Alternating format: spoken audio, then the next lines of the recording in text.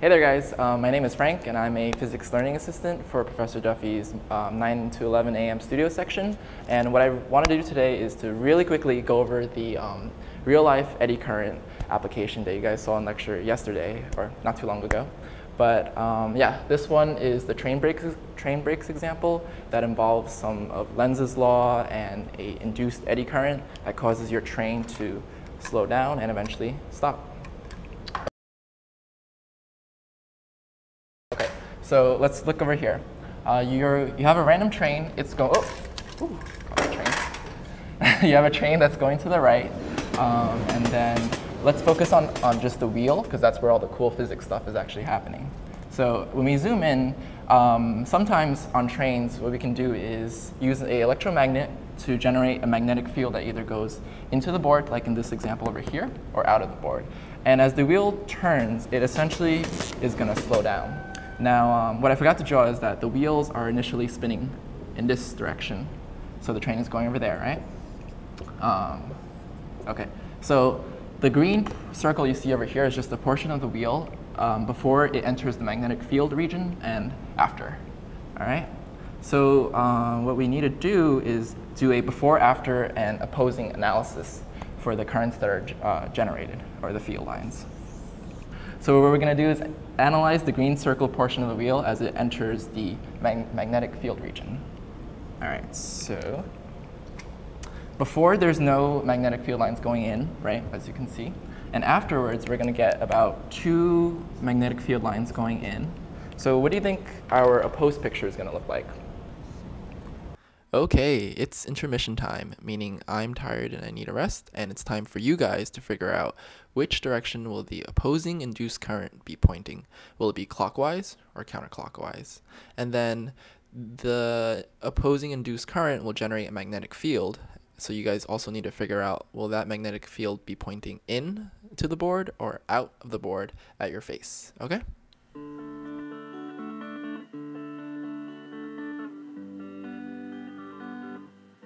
All right, so hopefully you guys took a guess already, but here you go.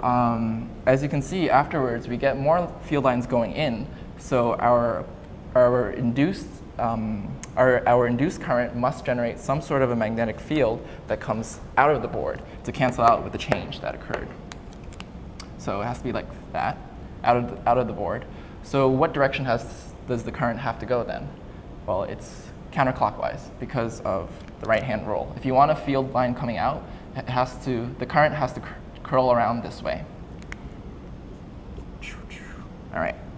So then what you do over here is that now that you know that the current that's induced is going counterclockwise, you do your right-hand rule analysis for this part of the wheel as it enters the magnetic field region, and you find the force that's generated by this induced current.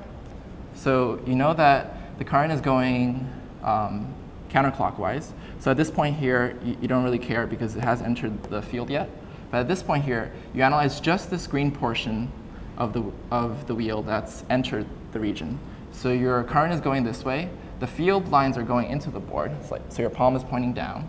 And then your thumb is the force. So as you can see, at different points of the wheel, there's different forces that are generated.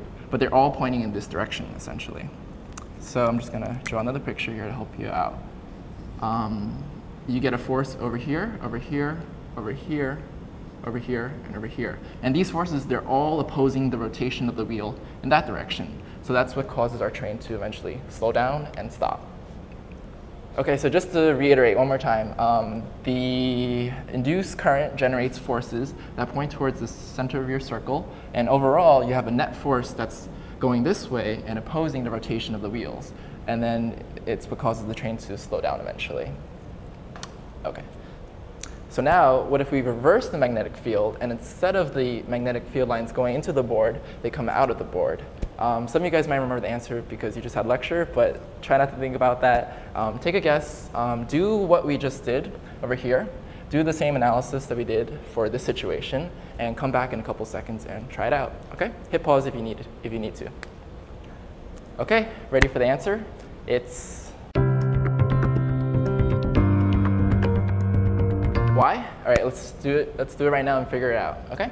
So before, there is no field lines going in or out, right? As you can see.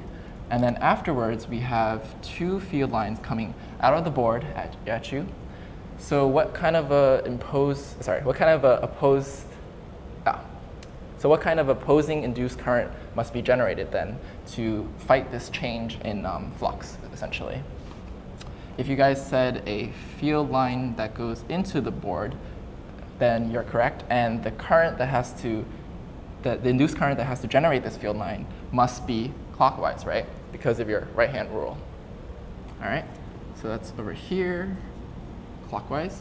So now, what's going to be the direction of the force that's generated by this induced current?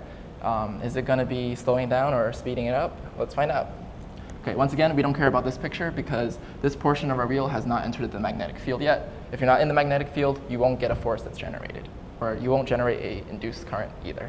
So over here, you do your right-hand rule. You know the current is clockwise, so we follow the circle till this point right here when it enters the wheel. The field is going out, and my hand can't do it, unfortunately. But let's see. How about this? Yeah. The current is going clockwise for this portion inside the field.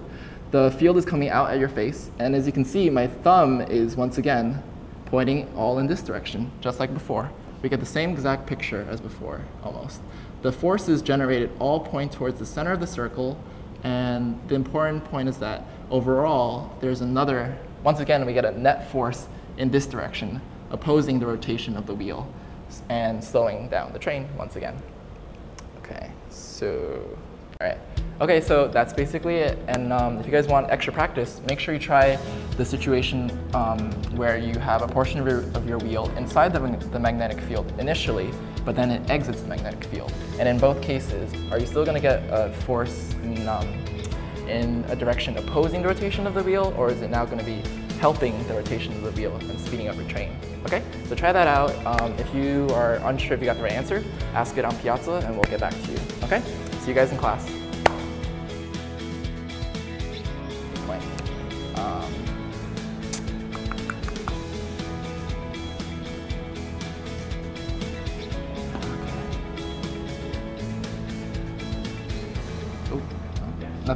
Nothing happened. Whoops. Whoops. Big oops. There you go.